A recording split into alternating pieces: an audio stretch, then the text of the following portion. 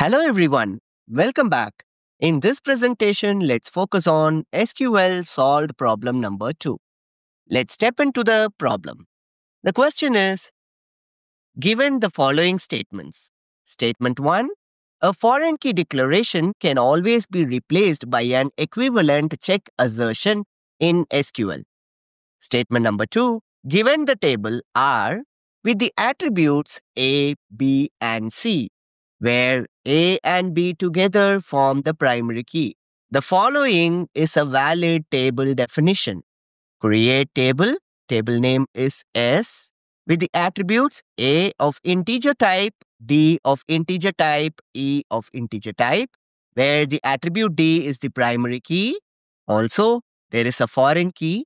This value A is referring to another relation R, where R has three attributes A, B, and C, where A and B together form the primary key in the relation or the table R. Then what's the question? Which one of the following statements is correct?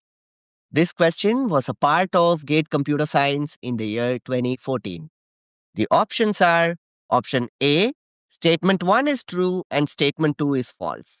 Option B, both statement 1 and statement 2 are true. Option C, statement 1 is false and statement 2 is true. Finally, option D, both statement 1 and statement 2 are false. I request you to pause this video for a while and think about the right answer. I hope you are done. Let's analyze the options. For that, at first, let us inspect statement number 1. Here we go. When we talk about statement number 1, there is a comparison between a foreign key declaration, whether that foreign key declaration can be replaced by an equivalent check assertion in SQL. To understand things, let me show you the example what we have seen earlier when we were dealing about the check assertion in SQL. Here it is. To understand the check assertion, I have explained you about creating a table with the name student where the gender should accept one of the values from the list. Can you see here? Whatever we are inserting in the student table, for the column gender, it should accept either M for male or F for female. That's it. No more values except M or F are permitted for the column gender in the relation student. So what we are enforcing here is a check constraint where check is going to verify the condition at the row level or at the entity level. So check is basically an entity level integrity constraint. Coming to foreign key, let's take the example from the question itself. As per the question, relation S is here and relation R is here. We have a foreign key constraint. Let's not consider statement 2 for now, because our focus is now on statement 1 as we are comparing the check assertion and the foreign key. When we talk about foreign key, let's assume the relation or the table S is having an attribute or the column called A. Whatever the value that I am going to insert in this column, all these values should be available in the other table R, and this attribute should be a primary key attribute in this table.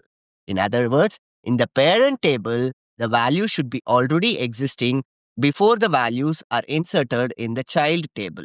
Now, if you observe here, this foreign key actually enforces referential integrity, not an entity level integrity constraint like check, where foreign key definitely require two tables. For check, it does not require two tables to be involved. Check constraint can validate the values that falls within a specific range or set of values within the same table. But check cannot enforce relationship between two tables. A foreign key can establish relationship among two tables. So from this, it's clear that statement 1 is false. Also, I'll give you one more fact. Not just referential integrity this check cannot enforce. Also, it does not handle cascade operations. What is cascade operation? Suppose if we delete a value in the parent table, we expect those values to be deleted in the child table as well. Let's say there are some values that are already there in the parent table and some values are inserted by checking the referential integrity. Let's assume we delete a value from the foreign table. Obviously, this value is being referred by the child table. Now, what should happen? It should also be deleted, right? So these things we can do with the help of a foreign key declaration, which is definitely not possible with a check constraint. From this, it's clear that statement number 1 is false.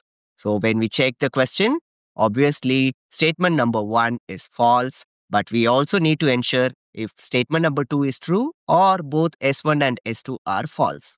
We need not even check about option A and B because it's confirmed that S1 is false. So the right answer should be either C or D. Now let's move on to finding out whether statement number 2 is true or false.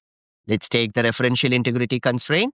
If you observe, as per the question, there exists a relation S, there exists another relation R, where this S has a primary key attribute D and R has a primary key attribute which is A and B together.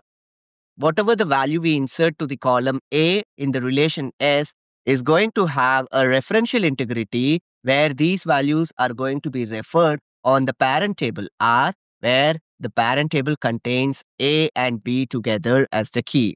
So obviously, this A is not a candidate key or a unique attribute in the relation R.